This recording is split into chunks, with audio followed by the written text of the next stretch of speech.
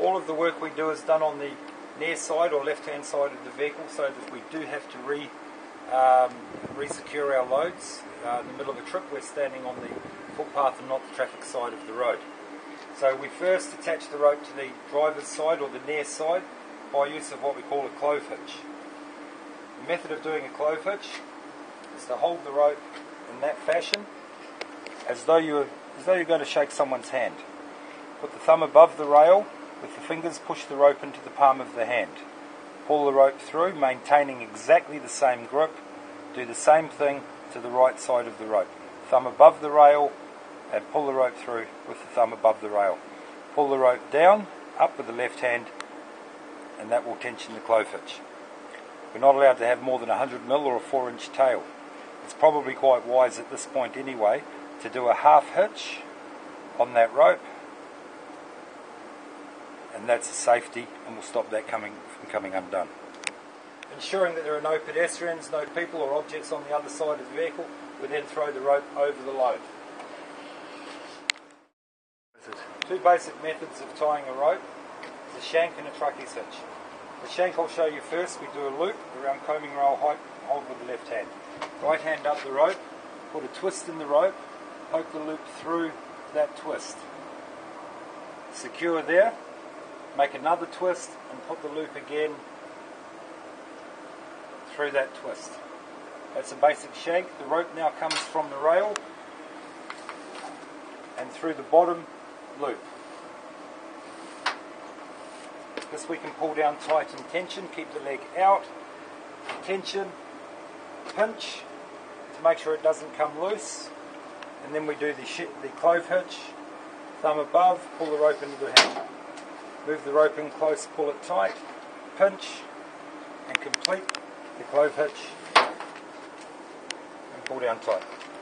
The rope comes up here. We have to lose all the loose rope. A lot of people will secure it along the rail.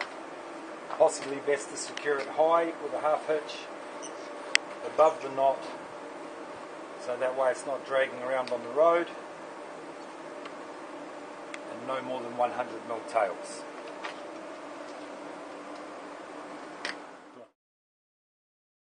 The other knot, probably simpler and more efficient, is the basic truckie's hitch or the beehive. Same again, make a loop at combing rail height. The right hand up on the rope in a natural grip. Take the loop above the right hand. The right hand wraps around that once, and the second time it wraps in behind it. With both hands, pull that tight, and that will all tension. The left hand comes down into the loop. We bring the rope through the rail, and it comes through the bottom loop. Pull the rope tight, pulling down, not out, with the leg out in case the knot gives way. Pinch, and we complete the clove hitch. Move it in, pull it tight, pinch it, and clove hitch.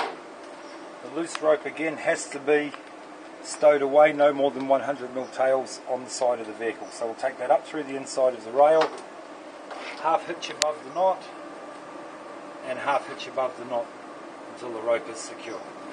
If we have a lot more rope, it might be wise to roll that rope up. It could be tied up there, or it could be stowed inside the pellets. That was the basic way to tie the hitches off the truck. You'll find most in the transport industry what a driver will do is come through the rail.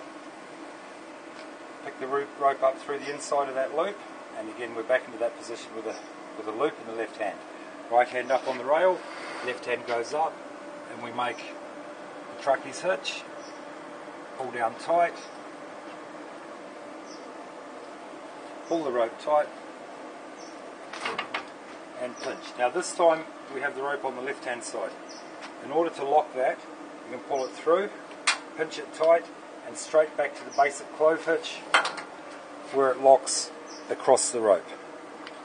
Bring the rope in and secure the loose rope above the knot. To undo this knot, we simply get our loose rope out, half hitches off, undo the clove hitch. This knot will come apart by pulling the back, inside loop, lift, pull, and the rope comes straight out of the rail. you need to tidally stow the rope, hold the rope in your hand, move your hands roughly the same distance, and you'll get fairly even loops. At this point now there's not enough rope to secure, drop the back loop off, you wrap that around close to the hand, put a loop through the top, and poke the end of the rope through the loop.